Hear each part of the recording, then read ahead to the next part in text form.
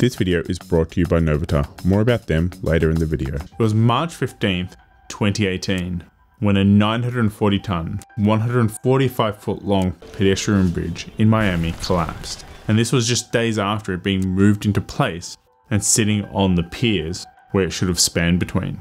And unfortunately, crushing cars and taking 6 lives. This was not a freak accident. It was a systematic failure between design, construction, and oversight. What if I told you that this bridge collapse wasn't just about the design of the concrete and steel, but one tiny little detail?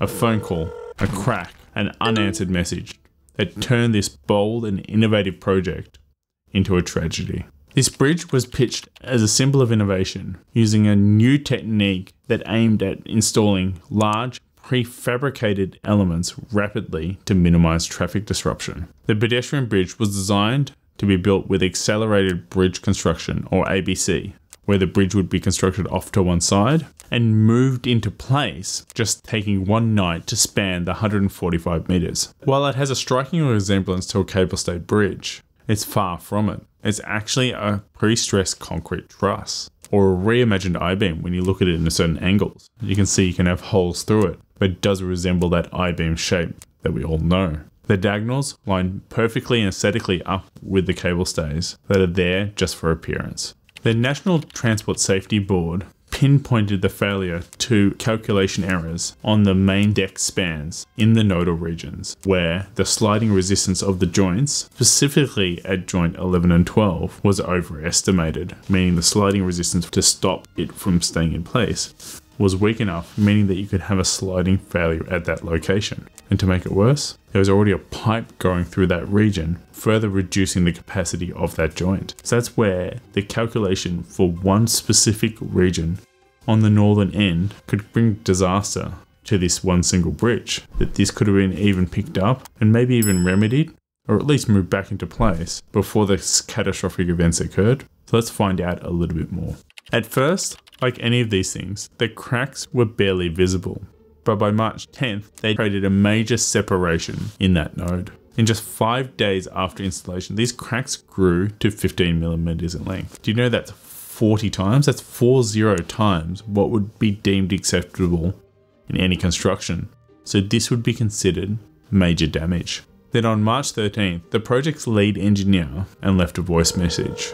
In the message, he messaged about those cracks, those 15 millimeter cracks, and that repairs were needed, and he ended the call that from a safety perspective that they were not concerned. Unfortunately, this message was unheard, and even then, based on the call, what actions would have been taken?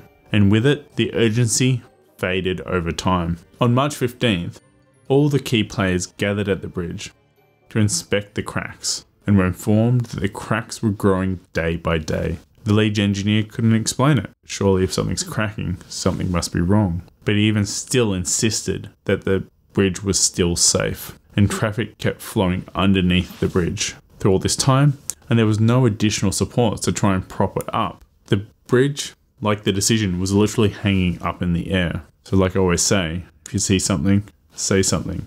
Doesn't matter where you are, because it can always lead to a better result. At 1:45, workers climbed on top of the bridge to tension up that critical node. And with that action, that node blew out, blowing up that connection, causing a catastrophic punching failure through the diaphragm. That was the one critical link that created that whole bridge to collapse, crushing the 6 people below it. The span collapsed in seconds, despite the photos, the warning signs, the calculations. Everything was there for you to know what was happening. It all went unheeded. A disaster was visible in plain sight, but it was not acted upon. At this point, you can see that a minor crack ignored can lead to a catastrophic event. But what if it's not just in that single crack, but cracks in how you actually learn to design and communicate design flaws? That's where the sponsor of this video, Novita, steps in. They are not your generic online course. It's a cohort project-driven platform for architects, engineers, and construction professionals. Their BIM professional courses are for a lot of people within the construction industry, teaching you the whole project lifecycle, from clash detections, RFIs, to project delivery, using a variety of softwares from Revit, Navisworks, Dynamo, and even AI-driven workflows. Their flagship courses are not just a short one-off course. They're a 7-month in-detail course teaching you between 4D, 5D, and 6D, where you have a mentor to take you through this whole course in a 1:20 ratio. It's a dual approach where you're learning from industry professionals from Sadar Hadid, ACOM, and UN Studios, giving you an industry guide where you can have a day-to-day feedback and mentorship. At the end of the day, you get more than just a certificate, but a portfolio-ready, structured capstone project that allows you to show to employers that you have the skill sets to detect clashes and see issues with projects before they actually happen.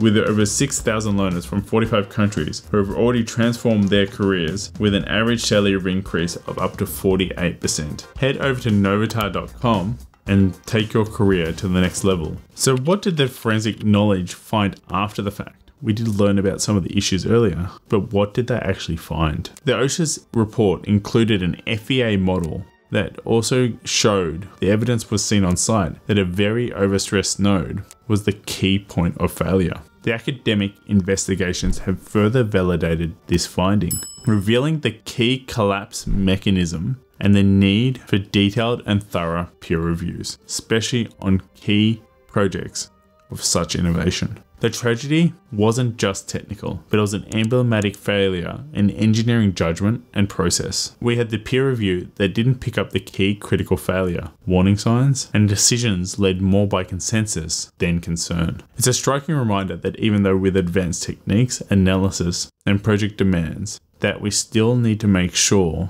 that we decide our decisions based on concern and ethics and what should happen, because a tragedy could just be around the corner. In the wake of this tragedy, industry protocols were re-evaluated, specifically around peer reviews, construction holds, and proper structural inspections, hopefully leading to safer constructions in the future, but at the cost of 6 lives, 10 injured people, and the emotional toll. And sadly, this wasn't the first, and unfortunately it's probably not the last. And if you do want to learn about more events to make sure that your designs are safe, you can learn about the tragedy on I-9, which had a similar outcome. And if you're interested in supporting the channel, there's 2 ways that you can do this. You can either become a YouTube or Patreon member. Without the support of my YouTube and Patreon members, this type of content would not be possible. As always, keep learning, and I hope to see you next time. Bye.